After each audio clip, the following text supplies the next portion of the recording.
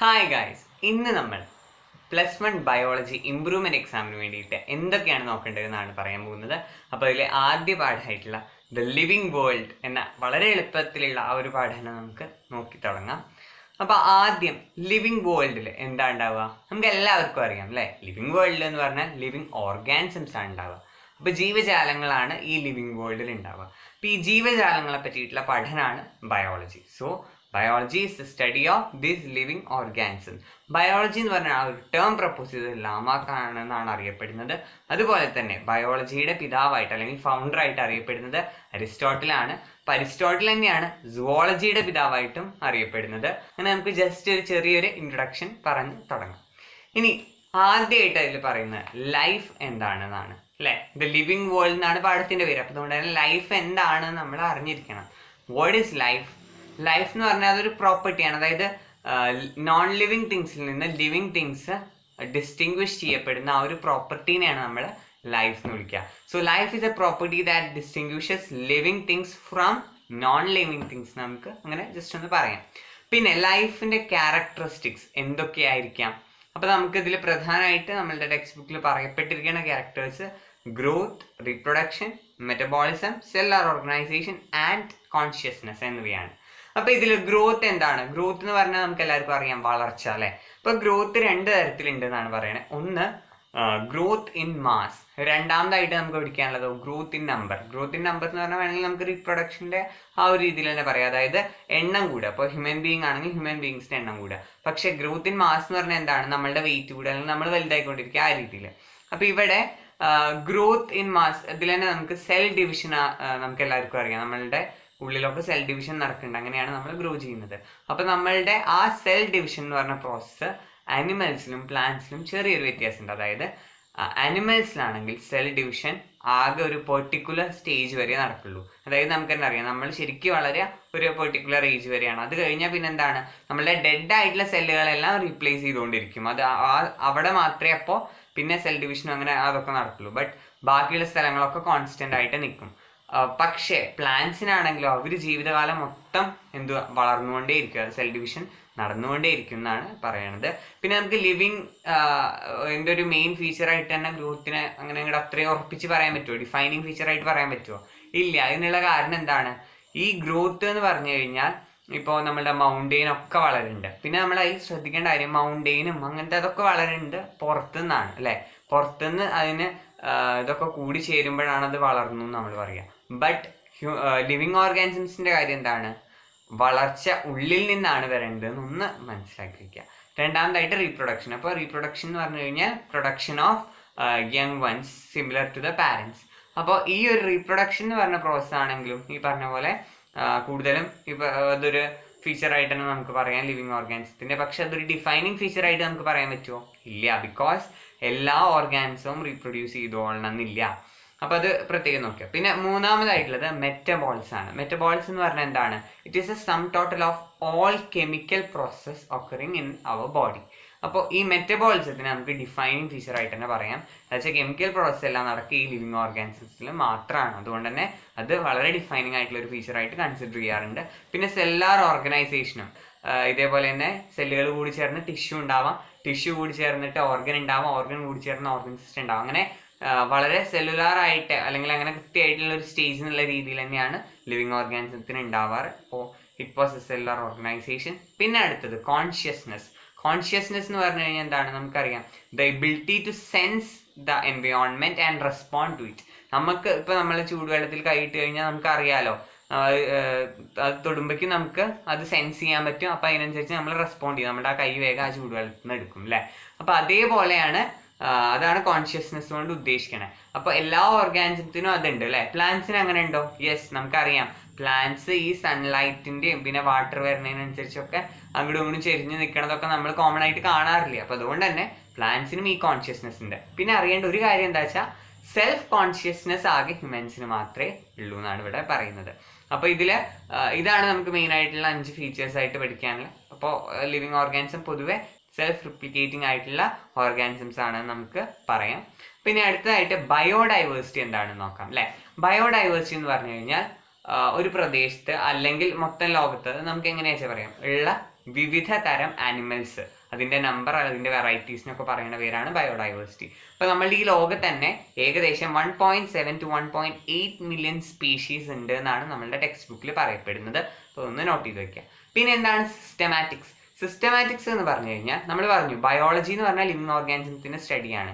അതേപോലെ തന്നെ systematics is the study of living organism and diversities, അതായത് അതിൻ്റെ വൈവിധ്യങ്ങൾ ഉണ്ടല്ലോ, അപ്പോൾ ആ വൈവിധ്യങ്ങളും പിന്നെ അതുപോലെ തന്നെ ഇത് തമ്മിലുള്ള റിലേഷൻസ്, ഓരോ ലിവിങ് ഓർഗാനിസവും തമ്മിൽ കുറേ ബന്ധങ്ങൾ ഉണ്ടാവും, കുറേ വ്യത്യാസങ്ങൾ ഉണ്ടാവും. ഇതിനെ പറ്റിയിട്ടൊക്കെ പഠിക്കാൻ ഒരു ശാഖയാണ് സിസ്റ്റമാറ്റിക്സ് എന്ന് പറഞ്ഞു കഴിഞ്ഞാൽ. അപ്പോൾ ഇത് ലാറ്റിൻ വാക്കായിട്ടുള്ള സിസ്റ്റേമ എന്ന് പറഞ്ഞ ഒരു വാക്കിൽ നിന്നാണ് സിസ്റ്റമാറ്റിക്സ് എന്ന് പറഞ്ഞ വാക്ക് ഒറിജിനേറ്റ് ചെയ്തത്. പിന്നെ നമുക്ക് ഇനി അടുത്തായിട്ട് നോക്കാൻ പോകുന്നത് വാട്ട് ഈസ് ടാക്സോണമി എന്നുള്ളതാണ്. Taxonomy is the categorisation and identification. അപ്പോൾ ഒന്നാമതായിട്ടുള്ള എന്താണ് കാറ്റഗറൈസേഷൻ ആൻഡ് ഐഡന്റിഫിക്കേഷൻ, കൃത്യമായിട്ട് അതിനെ മനസ്സിലാക്കിയിട്ടൊന്ന് കാറ്റഗറൈസ് ചെയ്യുക. പിന്നെ രണ്ട് അതിനെ ക്ലാസിഫൈ ചെയ്യലാണ്. മൂന്നാമതായിട്ട് അതിനെ നെയിം ചെയ്യുക, അല്ലെങ്കിൽ നോമെൻക്ലേച്ചർ എന്ന് നമുക്ക് പറയാം. നോമെൻക്ലേച്ചർ എന്ന് പറഞ്ഞ വാക്കിൻ്റെ അർത്ഥം നെയിമിംഗ് എന്നാണ് കേട്ടോ. അപ്പോൾ ഈ ടാക്സോണമി എന്ന് പറഞ്ഞാൽ it is A process of characterisation, identification, classification and naming എന്ന് നമുക്ക് പറയാം. ഇതെല്ലാം കൂടി ചേരുന്ന ആ ഒരു പ്രോസസ്സിനെ നമ്മൾ വിളിക്കുന്ന പേരാണ് ടാക്സോണമി. ഇനി അടുത്തതായിട്ട് binomial nomenclature. Binomial nomenclature, nomenclature നമ്മൾ പറഞ്ഞു നെയിമിംഗ് ആണ്. അപ്പോൾ ബൈനോമിയൽ നോമെൻക്ലേച്ചർ എന്തായിരിക്കും? ബൈ എന്ന് പറഞ്ഞാൽ രണ്ട് എന്നല്ലേ, അപ്പോൾ രണ്ട് വാക്കുകൾ വെച്ച് നമ്മൾ പേരിടുകയാണ്. അപ്പോൾ എന്തിനൊക്കെയാണ് നമ്മൾ പേരിടണേ? പ്ലാന്റ്സിനും ആനിമൽസിനും ഒക്കെ അല്ലേ പേരിടണേ. അപ്പോൾ അതുകൊണ്ട് തന്നെ രണ്ട് സംഘടനകളാണ് ആ പേരിടാൻ നേതൃത്വം കൊടുക്കുന്നത്. അപ്പോൾ സുവോളജി, അതായത് സുവോളജി എന്ന് പറഞ്ഞാൽ ആനിമൽസിനെ പറ്റിയിട്ടുള്ളത്. അപ്പോൾ ICZN international code of zoological nomenclature ആണ്. അപ്പോൾ അവരാണ് എന്താണ് ആനിമൽസിന് പേരിടുക. അതേസമയം പ്ലാന്റ്സിന് പേരിടുക ആരാണ്? International code four botanical nomenclature ആണ്, ICBN. അതിൻ്റെ ഫുൾ ഫോം എഴുതാൻ വേണ്ടിയിട്ട് എക്സാംസിന് ചോദിക്കാറുണ്ട്. അത് ഡെഫിനറ്റ് ആയിട്ടും പഠിക്കേണ്ട വളരെ ഇമ്പോർട്ടൻ്റ് ആയിട്ടുള്ള ഒരു ക്വസ്റ്റ്യൻ ആണ്. അപ്പോൾ ഈ ബൈനോമിയൽ നോമെൻക്ലേച്ചർ കാൾ ലിനേസ് ആണ് ഇൻട്രൊഡ്യൂസ് ചെയ്തിരിക്കുന്നത്. അപ്പോൾ ഇതിൻ്റെ ഫീച്ചേഴ്സ്, അല്ലെങ്കിൽ അതിന് നമ്മൾ ശ്രദ്ധിക്കേണ്ട കുറച്ച് കാര്യങ്ങൾ, നെയിമിങ് ചെയ്യുമ്പോൾ ശ്രദ്ധിക്കേണ്ട 4 കാര്യങ്ങൾ അതിൽ പറയുന്നുണ്ട്. ഒന്നാമതായിട്ട് നിങ്ങൾ അറിഞ്ഞു വയ്ക്കുക, 2 വാക്കുകൾ ഉണ്ടാവും നമ്മൾ പറഞ്ഞില്ലേ. അപ്പോൾ അതിൽ ആദ്യത്തെ വാക്കായിട്ട് എന്തായിരിക്കും? ജീനസും. രണ്ടാമത്തെ വാക്കായിട്ട് ആ ഓർഗാനിസത്തിൻ്റെ സ്പീഷീസിൻ്റെ പേരുമാണ് നമ്മൾ എഴുതി വയ്ക്കുക. ഇനി രണ്ടാമത്തെ പോയിന്റ് എന്താണ്? രണ്ടാമത്തെ പോയിന്റ് ആയിട്ട് നമ്മൾ പറയുന്നത് ഈ ജീനസ് നെയിമിൻ്റെ സ്റ്റാർട്ടിങ് നമ്മളെപ്പോഴും ക്യാപിറ്റലിൽ എഴുതും, സ്പീഷീസ് നെയിമിൻ്റെ സ്റ്റാർട്ടിങ്ങോ സ്മോൾ ലെറ്ററിൽ തന്നെ നമ്മൾ എഴുതാറുള്ളൂ. പിന്നെ മൂന്നാമതായിട്ട് പറയുന്നത് ഇത് നമ്മൾ പൊതുവെ ലാറ്റിനിലുള്ള വാക്കുകളിൽ ആണ് എഴുതാറ്. അപ്പോൾ നമ്മൾ എഴുതുമ്പോൾ എന്ത് ചെയ്യണം? ഇറ്റാലിക്സിൽ എഴുതണം. നാലാമതായിട്ട് പറയുന്ന പോയിന്റ് ഇറ്റാലിക്സിലല്ല നമ്മൾ എഴുതേണ്ടതെങ്കിൽ ഹാൻഡ് റിട്ടൺ ആയിട്ട് എഴുതുകയാണെങ്കിൽ 2 വാക്കും സെപ്പറേറ്റ് ആയിട്ട് അണ്ടർലൈൻ ചെയ്താൽ മതി എന്ന് പറയുന്നുണ്ട്. പിന്നെ അഞ്ചാമതായിട്ടുള്ള ഒരു സ്പെഷ്യൽ പോയിന്റ് ആണ്, നമ്മൾ എഴുതണം നിർബന്ധമില്ല, ബട്ട് ഇങ്ങനെ ഒന്ന് അറിഞ്ഞു വെക്കുക, ഓതറിന്റെ പേരിന്റെ ആ ഒരു അബ്രീവിയേഷൻ. ഇപ്പോൾ കാളിനേസ് ആണെങ്കിൽ LINN എന്ന് മാത്രം കൂടി ഈ ഒരു പേരിന്റെ ഒപ്പം നമുക്കത് കൂട്ടി എഴുതാവുന്നതാണ്.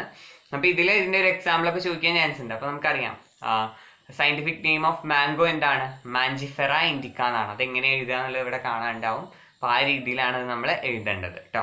അപ്പോൾ അങ്ങനെ നമുക്ക് കോമൺ ആയിട്ട് കുറച്ച് സയന്റിഫിക് നെയിംസ് പഠിക്കേണ്ടതായിട്ടുണ്ട്. മാൻ നമുക്കറിയാം, ഹ്യൂമൻ ബീങ് എന്താണ്? ഹോമോ സാപ്പിയൻ ആണ്. അതുപോലെ തന്നെ നമ്മൾ ലയണിനെ പറ്റിയിട്ട് പറയുകയാണെങ്കിൽ എന്താണ്? പന്തേറ ലിയോ എന്നുള്ളതാണ്. അങ്ങനെ നമുക്ക് പഠിക്കാനുള്ള കുറച്ച് സയന്റിഫിക് നെയിംസ് എന്തായാലും പഠിച്ചിരിക്കണം. മാൻ, house fly, mango, wheat, lion, tiger, ഇവയുടെ ഒക്കെ എന്തായാലും പഠിച്ചിരിക്കണം. ടെക്സ്റ്റ് ബുക്കിൽ കൊടുത്തിട്ടുണ്ട് കൃത്യമായിട്ട് കേട്ടോ. ഇനി അടുത്തതായിട്ട് ടാക്സോണമിക്കൽ ഹൈറാർക്കിയാണ്. ടാക്സോണമിക്കൽ ഹൈറാർക്കി പറഞ്ഞാൽ എന്താവും? നമ്മൾ അതിനെ ഒന്ന് തരംതിരിക്കുകയാണെന്ന് വേണമെങ്കിൽ തന്നെ പറയാം അല്ലേ. അപ്പോൾ അതിൽ ഏറ്റവും അടിസ്ഥാനമായിട്ട് വരുന്നത് എന്താണ്? സ്പീഷീസ് ആണ്. What is species? It is A group of organisms having fundamental similarities. വളരെ അടിസ്ഥാനമായിട്ടുള്ള സിമിലാരിറ്റീസ് ഉള്ള ഗ്രൂപ്പ് ഓഫ് ഓർഗാനിസത്തിനെ വിളിക്കുന്ന പേരാണ് എന്ത്? സ്പീഷീസ്. ഇനി സ്പീഷീസുകൾ, വളരെ റിലേറ്റഡ് ആയിട്ടുള്ള സ്പീഷീസുകൾ കൂടി ചേർന്നിട്ട് എന്തുണ്ടാവും? ജീനസ് ഉണ്ടാവും. ജീനസുകൾ കൂടി ചേർന്നിട്ട് എന്തുണ്ടാവും? ഫാമിലി ഉണ്ടാവും. ഫാമിലികൾ കൂടി ചേർന്നിട്ട് എന്തുണ്ടാവും? ഓർഡർ ഉണ്ടാവും. അത് കൂടി ചേർന്ന് കഴിഞ്ഞാൽ അതിൻ്റെ മുകളിലായിട്ട് എന്തുണ്ടാവും? ക്ലാസ് ഉണ്ടാവും, പിന്നെ ഫൈലം, പിന്നെ കിങ്ഡം. അങ്ങനെയാണ് അതിൻ്റെ ആ ഒരു ടാക്സോണമിക് ഹൈറാർക്കി. അത് വളരെ ഇമ്പോർട്ടൻ്റ് ആണ്. ആ ഒരു ഓർഡറിൽ അത് കൃത്യമായിട്ട് പഠിച്ചിരിക്കണം. അങ്ങനെ ഇങ്ങനെ ഫിൽ ഇൻ ദ ബ്ലാങ്ക്സ് ആയിട്ടോ അങ്ങനെ ഇങ്ങനെയൊക്കെ വളരെ കോമൺ ആയിട്ട് എക്സാമിന് ചോദിക്കുന്നൊരു ഭാഗമാണ്.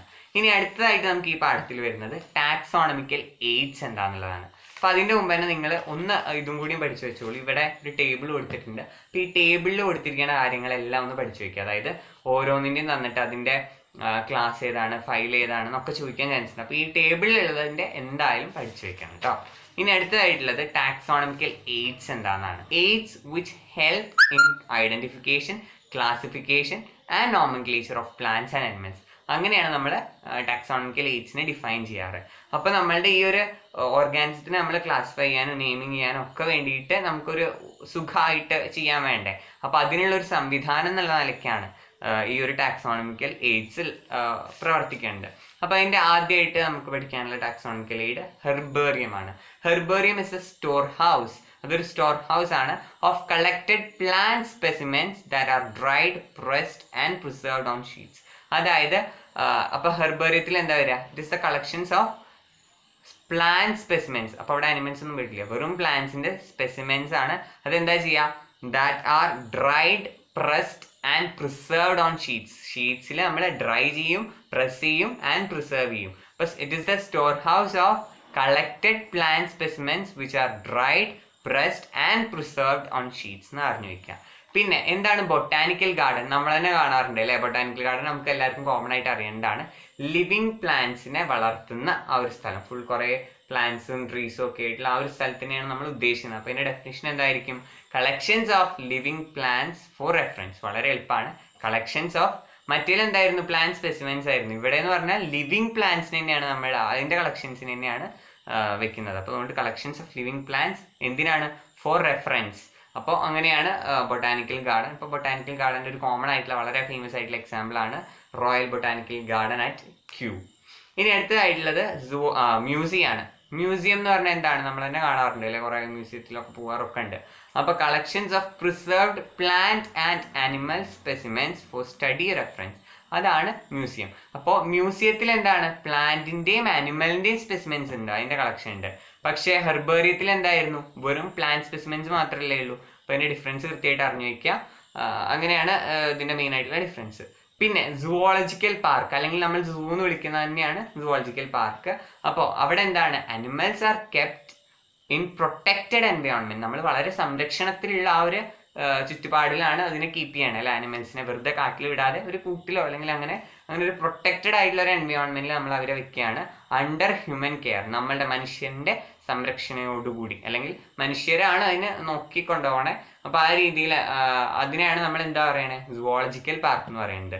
Animals R kept in protected environment under human care. അപ്പോൾ ഇത് എന്തിനാണ്? നമ്മളിത് ഇങ്ങനെ ചെയ്യുമ്പോൾ നമുക്ക് എന്തൊക്കെയാണ് ഗുണം? അവരുടെ ഫുഡ് ഹാബിറ്റ്സ് നമുക്ക് മനസ്സിലാക്കാൻ സാധിക്കും. പിന്നെ അവരുടെ ബിഹേവിയർ എങ്ങനെയൊക്കെയാണ് കൃത്യമായിട്ട് ടൂലാക്കണോടുകൂടി നമുക്ക് മനസ്സിലാക്കാൻ സാധിക്കും. ഓരോ അനിമലിനെ ഒബ്സർവ് ചെയ്യാൻ പറ്റും. അപ്പോൾ അതിന് വേണ്ടിയിട്ടാണ് നമ്മളത് ചെയ്യേണ്ടത്. ഇനി അടുത്തതായിട്ട് കീ എന്നുള്ളതാണ്. കീ എന്ന് പറഞ്ഞൊരു ടാക്സോണമിക്കൽ എയ്ഡ് ഉണ്ട്. അപ്പോൾ അത് എന്തിനെ ബേസ് ചെയ്തിട്ടാണ്?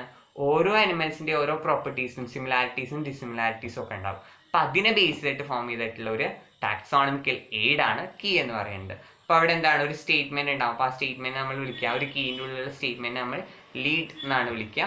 പിന്നെ ഓരോ കോൺട്രാസ്റ്റിംഗ് ക്യാരക്ടേഴ്സ് നമ്മളൊരു പെയർ ആയിട്ട് എടുത്തിട്ട് അതിനെ നമ്മൾ കപ്ലെറ്റ് എന്നൊക്കെ പറയും. അപ്പോൾ അങ്ങനെ ആ രീതിയിലാണ് അതിൻ്റെ അറേഞ്ച്മെൻറ്റ്. അത് വല്ലാതെ ഇമ്പോർട്ടൻ്റ് അല്ല. അപ്പോൾ നിങ്ങൾ ജസ്റ്റ് അറിഞ്ഞു വയ്ക്കുക, സിമിലാരിറ്റീസിനെയും ഡിസിമിലാരിറ്റീസിനെയും ബേസ് ചെയ്തിട്ടാണ് നമ്മൾ കീ എന്ന് പറഞ്ഞ ടാക്സോണമിക്കൽ എയ്ഡ് ഉപയോഗിക്കുന്നതെന്ന് അറിഞ്ഞു വയ്ക്കുക. ഇനി അടുത്തത് വളരെ സിമ്പിളായിട്ടുള്ള ഷോർട്ടായിട്ടുള്ള ഒരു 3 കാര്യങ്ങളെ പറ്റിയിട്ടും കൂടി പറയുന്നുണ്ട്. ഫ്ലോറ. ഫ്ലോറ എന്താണ്? Habitat and distribution of plants of A given area. അതായത് ഫ്ലോറ ആൻഡ് ഫോണ നമ്മൾ പറയാറുണ്ട്. ഫ്ലോറ പറഞ്ഞു കഴിഞ്ഞാൽ പ്ലാന്റ്സ് എന്നാണ് അർത്ഥം. അപ്പോൾ ഒരു ഏരിയയിലുള്ള പ്ലാന്റ്സിൻ്റെ ഹാബിറ്റാറ്റ്, അല്ലെങ്കിൽ എത്രത്തോളം പ്ലാന്റ്സ്, എങ്ങനത്തെയൊക്കെ തരം പ്ലാന്റ്സ് ഉണ്ട്, അതാണ് ഫ്ലോറയിലൂടെ ഉദ്ദേശിക്കുന്നത്. ആൻഡ് മാനുവൽ എന്ന് പറഞ്ഞു കഴിഞ്ഞാൽ എന്താണ്? Manual is the name of species in an area. ഒരു ഏരിയയിലുള്ള സ്പീഷീസിൻ്റെ പേരുകൾ ആണ് അതുകൊണ്ട് ഉദ്ദേശിക്കുന്നത്. ഇനി മോണോഗ്രാഫ് എന്ന് പറഞ്ഞു കഴിഞ്ഞാൽ എന്താണ്? ഒരു ടാക്സോണിനെ പറ്റിയിട്ടുള്ള പ്രത്യേകമായിട്ടുള്ള ഇൻഫോർമേഷനെയാണ് നമ്മൾ മോണോഗ്രാഫിലൂടെ നമ്മൾ കണ്ടെത്തുക. ഇനി നമ്മൾ ഈ പാഠത്തിലെ ഏറ്റവും പ്രധാനമായിട്ട് പ്രീവിയസ് ഇയേഴ്സിൽ വളരെ കോമൺ ആയിട്ട് ചോദിച്ചു കണ്ട കുറച്ച് ചോദ്യങ്ങളാണ് ഇവിടെ കൊടുത്തിരിക്കുന്നത്. എല്ലാവരും ഈ ചോദ്യങ്ങൾ നിർബന്ധമായിട്ട് ചെയ്യുക. ഡബിൾ പാസിന് ഉദ്ദേശിക്കുന്ന വിദ്യാർത്ഥികൾ എന്തായാലും ഈ ചോദ്യങ്ങളെങ്കിലും മിനിമം ഈ പാഠത്തിൽ നിന്ന് പഠിക്കണം. അപ്പോൾ ഇതാണ് ഈ പാഠത്തിൽ വളരെ ബേസിക് ആയിട്ട് പഠിക്കാനുള്ള വളരെ ഈസി ആയിട്ടുള്ള പാഠമാണ്.